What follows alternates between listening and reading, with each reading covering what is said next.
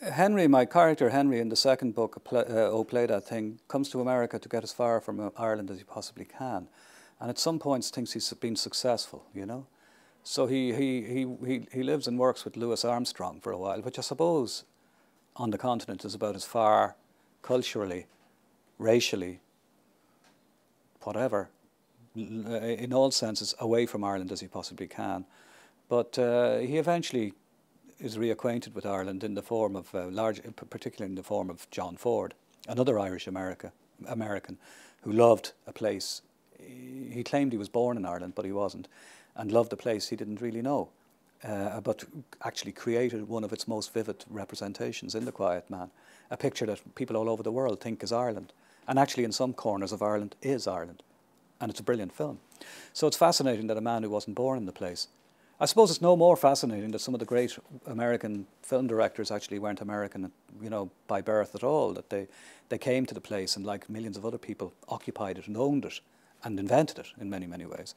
So what Ford was doing was the exact same thing, except instead of inventing America, which he'd done already with the Westerns, he then invented a version of Ireland, which is The Quiet Man, you know.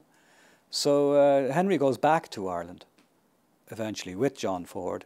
Doesn't, you know, his story has not become The Quiet Man. His story has ended up on the cutting room floor before the film has been shot, you know. But he revisits the consequences of this relationship with Ireland and America years and years later, when he realises that even The Quiet Man had its influence on filling the coffers of the IRA. But later on, you see, when I was writing the book, I started in 1995. Gerry Adams, who was the leader of, and still is the leader of Sinn Féin, was admitted into the United States for the first time in 1995. He wore a suit for the first time. He was no longer a terrorist. So it was the beginnings of what became known as the peace process and the agreements that were signed on Good Friday, I think it was 1998. And then this, you know, the decision of the IRA to basically vote itself out of existence. And during the writing of the books, all this was happening. So I didn't know really that the story was going to have a happy ending. And this is where Irish America comes in over the, you know, in many ways, comes over the hill and saves the day like the cavalry. Bill Clinton's role is vital, an Irish American.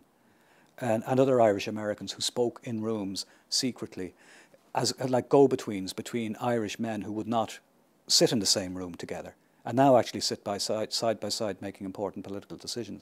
But at that time would have been happier shooting each other, or maybe getting somebody else to shoot them, than to talk to each other.